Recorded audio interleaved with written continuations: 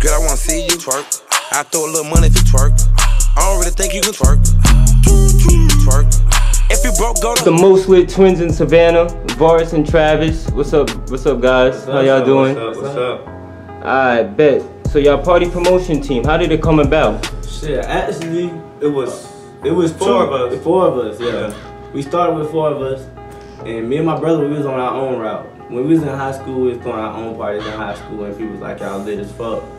Y'all need to take that shit to the next level. So once I got to Savannah State, I had linked up with two other people that I seen throwing parties, and I was like, we need to make our own team. And they was like, what we gonna call it? I was like, shit, let's call it his Instagram name. It was our homeboy named Trey at the time. Yeah. His Instagram name was Get Addicted. Get Addicted, yeah. So shit, I was like, yeah, that's catchy as fuck. We gonna just run with it. Shit, we just gonna do it like that. It just came about. We threw house parties after house party, and we see our first $1,000. We didn't even really start from house parties. We started from kickbacks in the Ville. Oh, we got so big from throwing the kickbacks in the Ville. That's when they allowed everybody to have like their little birthday parties in the Ville without like the fines and stuff. When camp wasn't really that strict for all the drama and stuff that happened on there. We really the reason why they stopped letting parties happen on camp, because we tried to throw a party on camp and it was literally probably the whole Ville field covered with people. Damn. Well, we couldn't control the amount of people that was in the room or outside the room. Right. Well, the police couldn't control nobody, and it really turned into a riot. So then, from then, that was like around homecoming. So from then, that's when everybody was like, you know what? Y'all really got those parties. There's four of us right now. Me, Party Club Bootsy, she the host, and then we got CEO Flex. He basically do all the negotiations and talking to club owners and stuff, because he a business-minded dude. What are your expectations for homecoming? Homecoming gonna be big this year. Savannah State doing a good job by the people they bring in. And I think they're gonna just change most of the people that been going to state lives, so they didn't really see all this stuff coming back to back, like how they got it coming this year. Us personally, we took like a little backseat role.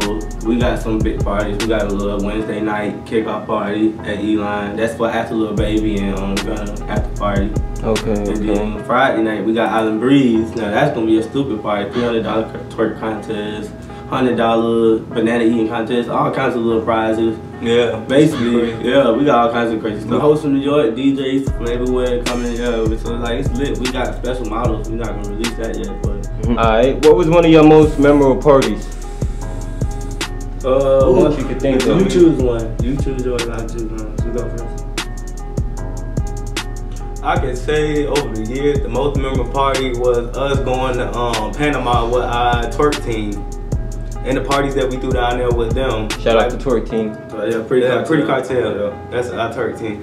Well, we gonna start that back up starting this semester. They taking a break right now. But it was probably like 3 years ago. Yeah, 3 years ago we went to Panama. Yeah, my favorite party was probably the warehouse party. We had found an abandoned warehouse in Savannah.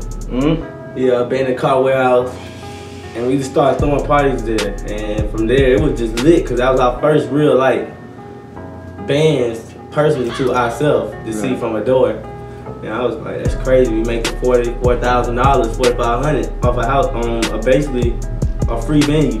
We just added security and it was dark as hell in there, so we just put like fake lights in there from the DJ. And it just worked out for the best. What's some clubs that you guys hosted parties at? Mansion E-Line, the 8. That's the top one. Top one, Mansion. The biggest one. Yeah, the biggest one personally. Bigger as following, yeah. Orange Crush also gives our push. For the last 5 years, we've been like the main host of Orange Crush. What's your next step into taking it to the next level? We'll Get Addicted. We'll Get Addicted. The group wise, personally on the group, I feel like we already at the level we need to be. Now we just need to be more focused and get more money flowing. Like as far as bringing in artists and locking in dates with the artists and having more of them come to Savannah and surrounding areas so we can make a steady income where nobody got to work no more. Me and my brother, we really real entertainment. I made most of the dances Savannah State campus do. Like when they do the trending topic, song, dance, all the Get Addicted stuff. Basically, we got that on Savannah State. Like, me and my brother, we started that movement, that dancing movement on state. And ever since then, it took off. Now the whole camp trying to learn how to do these dances. It's crazy. We sit back and watch it now. So that was it's just crazy because years ago we used to do it, and people used to look at us like, "What are y'all doing? Like, why y'all doing that?" Like, when we used to teach other people, like, "Come on, do it with us. Like, you do it like this, you do it like that." But now we don't even got to be around, and we can see Snapchats of whole parties. Well, with DJ Miami, DJ Keisha, everybody trying to do to get addicted stuff. Yeah. Even though it might not be right, it's just the effort of them trying to do it. Yeah, the dance still living on. It just just. Now, our only goal is to get the dance expanded. We want it nationwide because we already know it's a trending, catchy thing. Any city we go into and we doing it more than 10 people deep, people already just automatically like, oh yeah, let me do it, let me try it. Where y'all from? Where y'all doing this from? And we be like, we can get it, this. So, networking. So yeah, we just want to make sure it's all the way out there. We want it all the way in Cali. We want kids in Cali trying to hit us up. Oh man, I'm doing y'all dance. So what is the party scene here in Savannah like compared to other areas? I mean, Savannah, the city-wise, it's kind of slow because people in Savannah, the city, ain't really party people. But Savannah State is a whole nother ball game. Okay. It's lit. Okay. It's lit on Savannah State.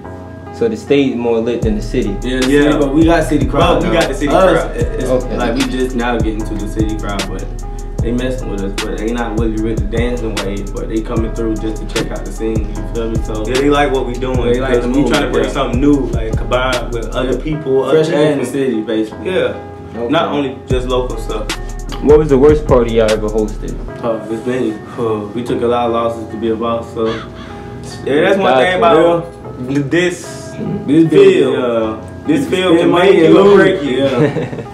It's just if you want to keep going and give up. A lot of people give up because they get see that nobody came to party one time and be like, dang, I ain't throwing parties no more because I just lost $1,000 on this party, on expenses, or $10,000 because they brought an artist. Some investors lose $10,000. Damn. They'll bring an artist and nobody comes.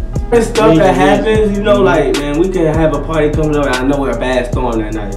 Right. Now all the streets flooded in, so man, nobody coming out. You gotta go to other people and other crowds and like, I got a party tonight. Come check it out. Like, you got somebody else don't know. That's why we always win. So you believe for people that other people won't know. So you believe networking is the key? Networking is the key. Yeah. Do you believe an artist's political view can interfere with their music and how well they do streaming wise and making money? Definitely. Like, your fans is everything, but at the same time, you don't always gotta live up to what your fans expect. Do what you do. Yeah, believe in what you believe in, but it always gonna affect how somebody feel about you. Right. Because everybody don't got the same thoughts or the same opinions. The top person I'll probably listen to right now is Nebuchadnezzar, somebody like him. He made that song called Gassed Up Shawty a couple years ago. Okay, Gassed Up Shawty. Yeah, facts. I like listening to a dude named Roddy Rich. He in LA right now. He's blowing up right now as we speak. I like underground artists, me personally, before they blow into the industry, because sometimes the industry changes because changing musically.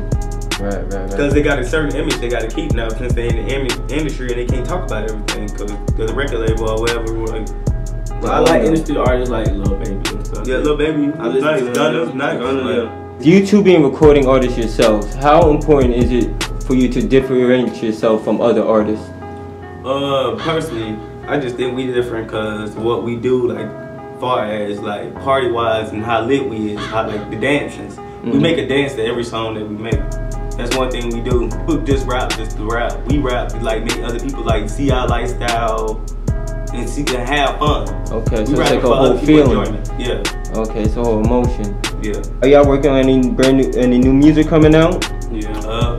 We got a lot of projects, a lot of songs that we're working on, but personally we really focusing on this project that we about to release called Most Lit Twins in America, Get Addicted Volume 1.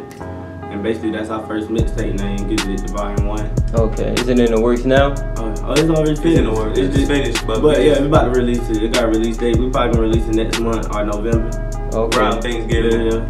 Alright, so we can expect videos and everything. Everything. We're gonna be streaming it on iTunes, Spotify, everything you can think of. Like anything you probably put Google Music, anything you can probably type in Most Lit Twins on, we're gonna be on every platform. Alright. Right now we only on SoundCloud though, so if you want to check us out on SoundCloud, just type in Most Lit Twins and we're gonna pop up. Alright, bet.